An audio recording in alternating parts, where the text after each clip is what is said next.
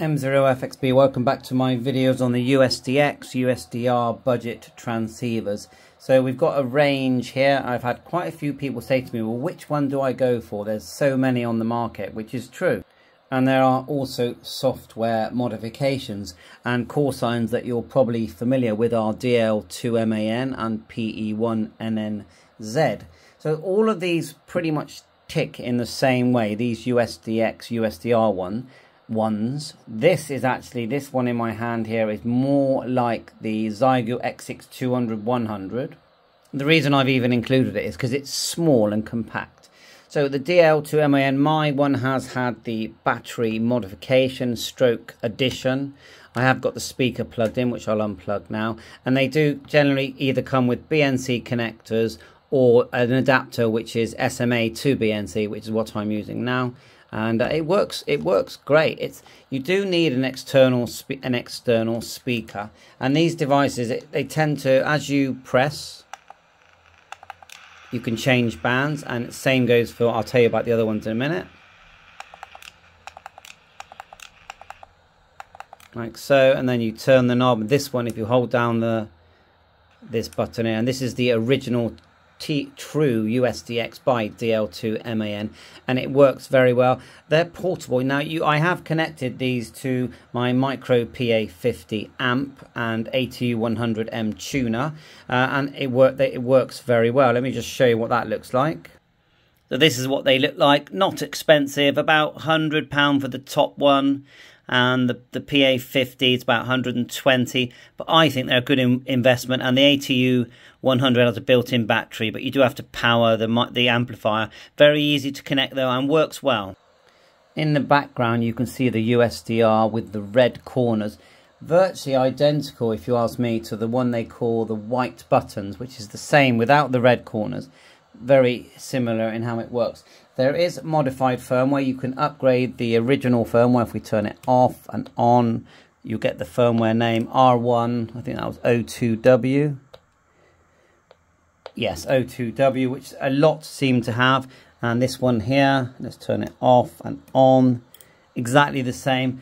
Price wise, we'll go through that as well. Now the firmware that I recommend is by GW8RDI, and I'll put the GitHub link for that. But the downside to changing the firmware on these kind of devices, this one here, is you have to dismantle them. You have to connect into the interface, so you can then run software to upload. So it's up to you. And there's a Facebook group called USDR USDX, which I'll link in the description, that you can have a look at as well. So all I've got is a 49-to-1 balun here with a long wire. I'll just quickly tune here. I'm not expecting to hear anything. If you press and turn, you'll get the volume. Now it's a bit of a rubbish speaker, but that is intended, to be honest. They expect you to use an external speaker with these devices. I actually use a Bluetooth module like this. I know the focus is rubbish. A little speaker, you plug it into the speaker output, Bluetooth it, you got a speaker, or you can buy yourself an amplified speaker, which tend to have batteries in them, and just plug that in. So there's always a way of getting good audio. So we'll just quickly tune up and see if we can hear anything. We're in LSB there.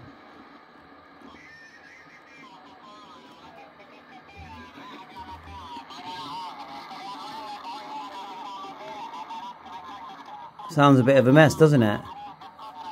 Not sure what that is. It's quiet at the moment, but you go into the menu on these devices. You've got volume, mode, filter bandwidth. You press and turn to make changes. Band, look, or you can double press. Tune rate, VFO mode. Receive increment tuning, AGC, noise reduction,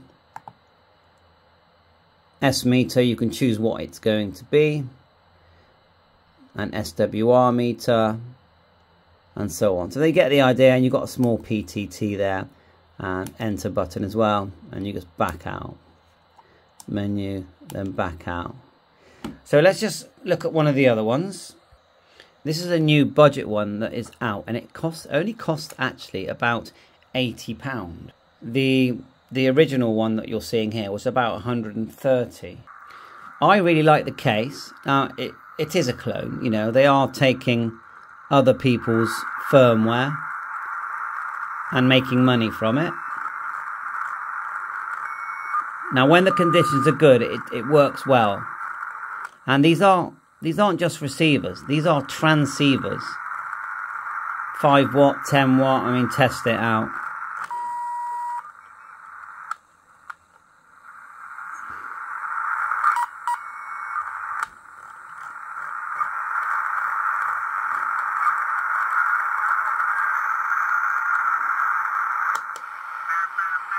Menu there.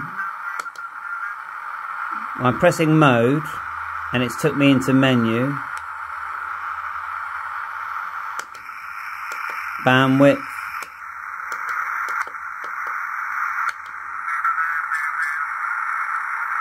Once you're in, you press.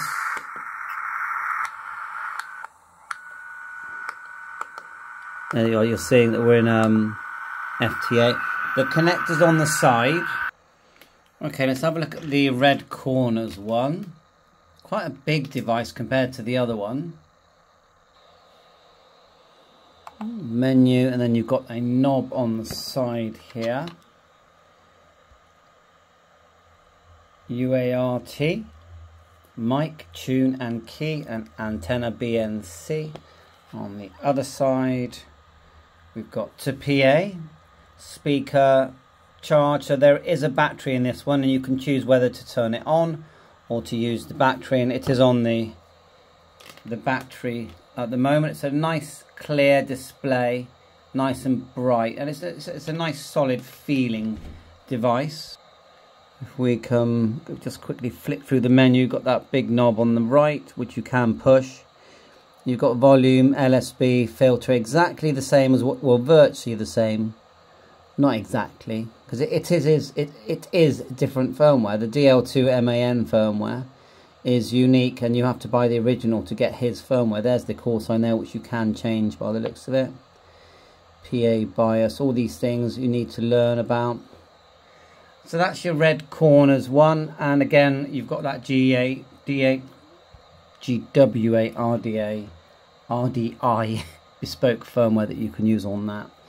So let's have a look lastly at the FX4CR, which is actually a completely different device, but it's small and compact. And this is a 20 watt transceiver. I think it's 3.5 all the way up to 54 megahertz. But you know, don't quote me on that. Let's get an antenna on there as well. Like I said, it's a 49:1 balance, 66 foot length of wire, about 10 foot up. So it definitely does not compare to the other ones. It's like I keep saying, it's a completely different device.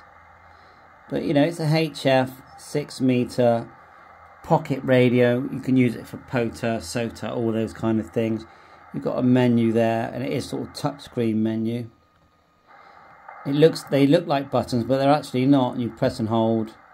You get a long menu there, and you can go down through just by tapping and back out with the F button. About £400. So, you know, which one do I recommend? Well, I recommend all of them because they're as good as the antenna setup you've got, the firmware you're going to use within these devices. A lot of work has been put into this device by I always get the call sign wrong, BG2FX. I got mine from AliExpress. This one has the USB-C on the side, where the older models didn't. They did have an output, but it was TRS. USB-C, a round DC input, and also a little fan there. So this is the sort of newer, they call it the 3rd generation. Now, if someone said to me, what should I just start with? Well, yeah, it makes sense to start with spending a low amount of money. The one that you know is tried and tested is the sort of DL2 MAN PE1 devices, and go onto that Facebook page. You'll get to meet Rob himself and lots of help and videos and tutorials. And just Google, I'll put the links in, but just Google USDX GitHub and you'll get the different people that have made firmware, but it's all strings from the original firmware.